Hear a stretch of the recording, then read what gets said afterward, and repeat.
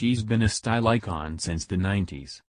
And Jennifer Aniston demonstrated her sartorial skills once again while celebrating the new year with pals Jason Bateman and Jimmy Kimmel in the upscale enclave of Jackson Hole, Wyoming on Wednesday. The Friends actress, 49, bundled up in a fuzzy coat while shopping around town with her famous buddies.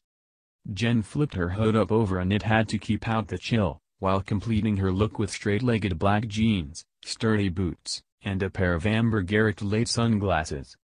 At her side, a scruffy Jimmy Kimmel was seen donning a marmot jacket and a tan beanie. Jason Bateman remained out of sight.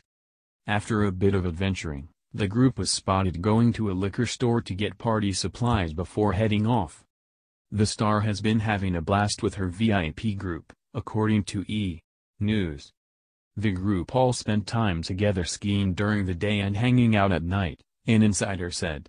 Jen hit the ski slopes with Jason and some other friends and she held her own. She was having a lot of fun. The insider continued, saying, Jen seemed relaxed and in her element. She was with her closest friends and very happy. Aniston has been focusing on herself since her split with husband Justin Theroux in 2017. And while things eventually ran their course for the couple, Jennifer revealed she still thinks of the marriage as successful in January's issue of Elle magazine. She said the same of her union with ex-Brad Pitt, who she was with from 1998 to 2005. I don't feel a void. I really don't, the Dumpling star said. My marriages, they've been very successful, in my personal opinion. And when they came to an end, it was a choice that was made because we chose to be happy, and sometimes happiness doesn't exist within that arrangement anymore.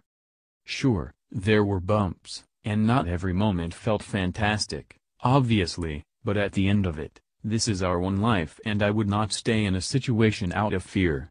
Fear of being alone. Fear of not being able to survive.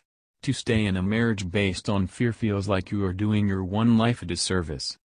When the work has been put in and it doesn't seem that there's an option of it working, that's okay. That's not a failure. We have these cliches around all of this that need to be reworked and retooled, you know? Because it's very narrow-minded thinking.